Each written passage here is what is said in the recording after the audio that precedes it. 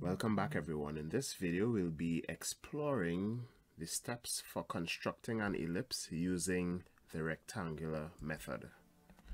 Okay, so we're going to do it a bit different this time, and I'm actually going to show you the end product at the beginning of the video. Good. Now that that is out of the way, so we begin with our rectangle. Everyone knows what a rectangle is, I'm assuming, and the axes for our rectangle are 2400 and 1800. Right? I will tell you why I went with those numbers a little later. Let's just label the axes for now. So we have the major axis being AB and the minor axis being CD. We will also label the center. We will call it O.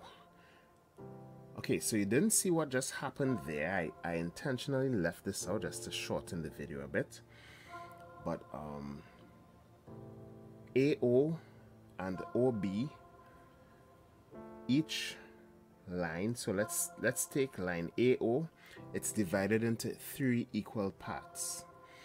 OB is also divided into 3 equal parts. OC or CO is divided into 3 equal parts, and DO, you guessed it, it's also divided into 3 equal parts. Now the reason why I went with axes of 2400 and 1800 is because they are easily divisible by the numbers 3 and 6, right? I didn't want to have to divide the line to do the construction, so I went with those numbers. I will, however, link a video below which shows you how to divide any line into equal parts, so it doesn't matter what type of the dimensions of your ellipse, you can get it done. You will also notice that on the extreme left that I have the parts numbered 1, 2, 3. Everything is divided. And now I'm just inserting my horizontal lines at each division point. Now this is where things get really interesting. The horizontal lines are important. So I'm going from D, as you can see here. I'm going from D and I'm just pulling these radial lines out to the sides where my horizontal lines began. Alright, so I did it for each of the intersection, as you can see there. Now this being AutoCAD, I'm not going to pull all these lines, so I'm actually going to mirror them to save some time. Something that you can do also, or you may be doing it manually, and that's fine. So once I have these 6 lines, I'm going to mirror them again so that they appear on the other half or the upper half of the rectangle. Alright, so we have this, and this is really good. Okay, so once we have these lines, the next step is really crucial. This is where we establish the points for our ellipse.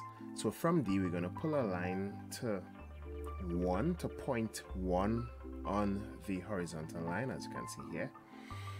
Just to ensure that it is accurate, I'm going to stop the line at point 1, and then I'll lengthen it. Now I want to lengthen it so that it touches, or at least goes through, line C1. As you can see there, we have line C1. Our second line from D is going to go through point 2 on the horizontal line, as you can see, and he will go all the way to line C2.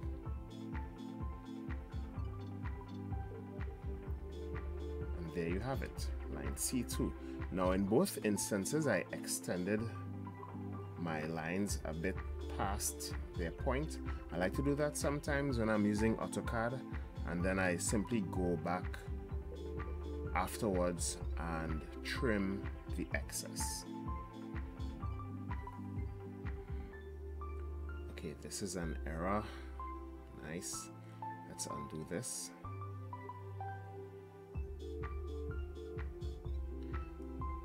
Okay, great. Now these two lines are very important because I'm going to use these lines now, and I'm just going to use the mirror command, do them on the right side so that we have 4, and then I'll use the mirror command again and do the same thing from C so that we have all the points needed to draw our ellipse. Now if you're doing this manually or using some other CAD software, you would know how to maneuver it accordingly, but this is what we need. So now there's a bit of a matrix spiderweb thingy going on here, and it may look confusing, but immediately if you know what you're looking for, you can see the points of the ellipse stand out. All right, so it's actually where the diagonal lines from point C meet the diagonal lines of point D. Where they intersect, those are the points for our ellipse. So I'm using the spline command, and I'm simply going around to these points. You can see them where the diagonal lines from C and D intersect. So I'm going around,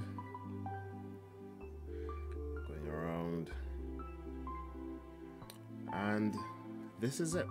This is the ellipse. Alright, I'm just gonna change the layer, change it to the outline so that you can see it more easily. But this is the construction method for constructing an ellipse using the rectangular method. Now I only divided my lines into 3 parts. You can divide it into 4 or 5 or how many ever if you desire more points along the ellipse. Alright, I'll be sure to link below how to construct an ellipse using the concentric circles method. And if you learned anything in this video, please like and subscribe.